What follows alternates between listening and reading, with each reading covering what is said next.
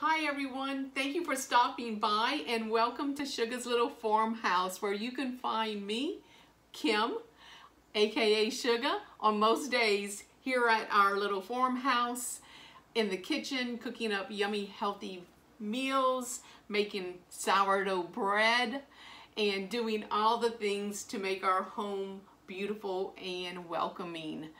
I am so glad you stopped by. If you don't mind, just click subscribe and click that little bell so you'll get notifications when I post a new video. Today I am starting a series. I had many requests on how do you do your sourdough starter. I got into making sourdough starter a little over a month ago and I have been crazy about it. Love doing it. So I thought I would share with you my steps on the things that I do to make starter. We're going to do it every day for a week because it takes about a week to get that starter good and active enough for you to start baking with it. So let's get started. These are the supplies you're going to need. You're going to need a scale, okay? A measuring scale. You can use a measuring cup, but to get your ratios just accurate, I recommend a scale. My first batch of starter was a flop because I was just using a measuring cup. It wasn't accurate and the ratios were not good. My starter never got really good and active and bubbly, and it never had that good yeast smell, so I threw it out and I started from scratch and I started measuring with a scale. You'll need some jars. I'm using a pint-sized canning jar here. You can use this size jar. This is a starter that I have started already.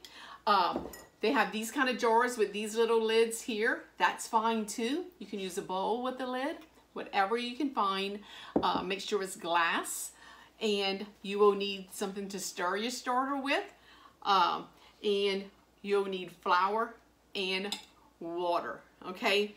So for your water, you're gonna want it to be purified, filtrated, bottled water. I use water from our Berkeley here, but you don't want water that's not filtered, okay?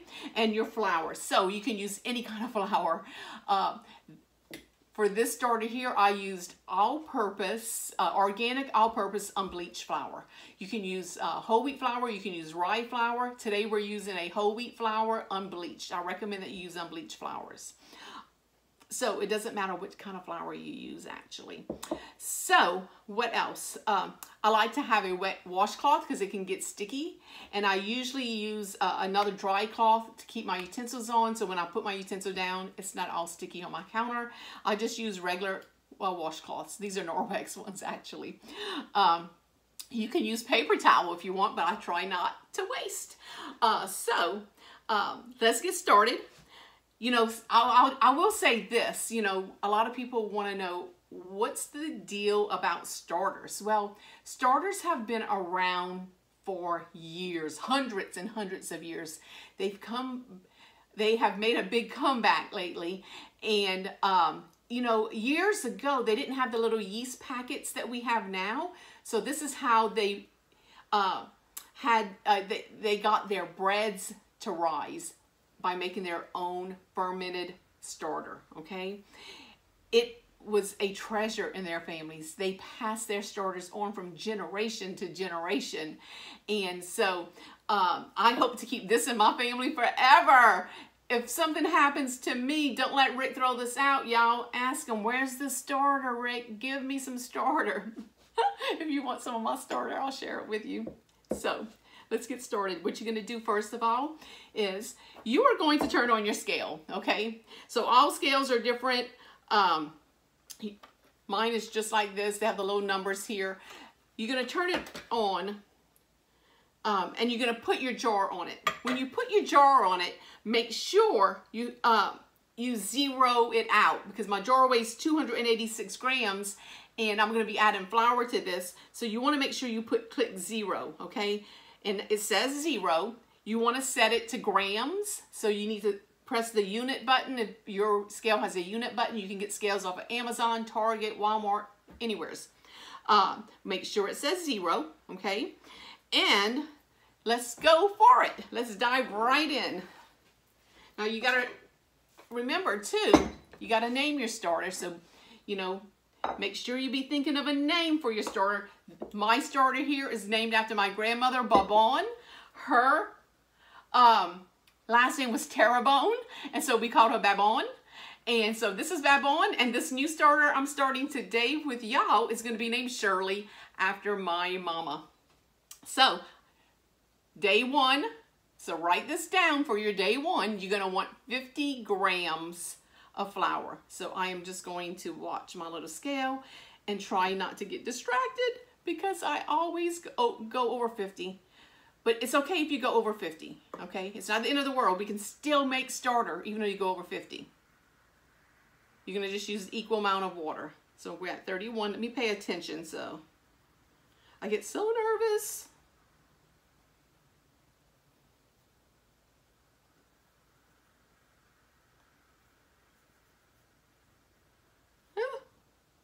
I'm at 48.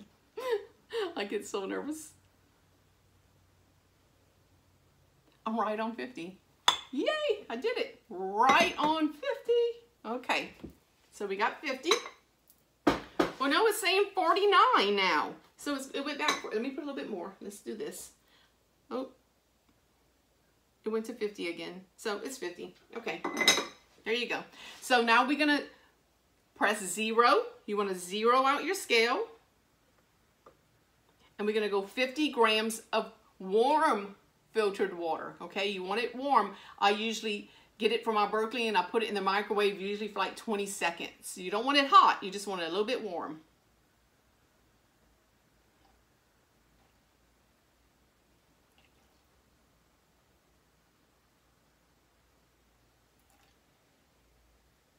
$50.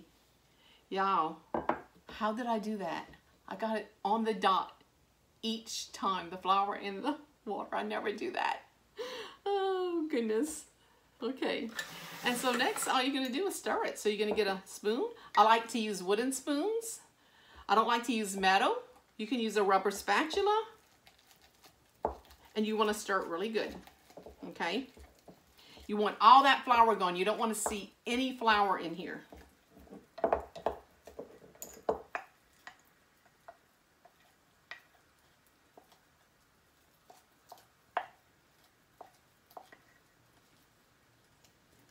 Okay, so this is kind of what it looks like. Can you see it? It's kind of gooey, sticky, like a sticky dough. And I'm going to scrape. That's why I have a rubber spatula, because I want to scrape it all off my wooden spoon.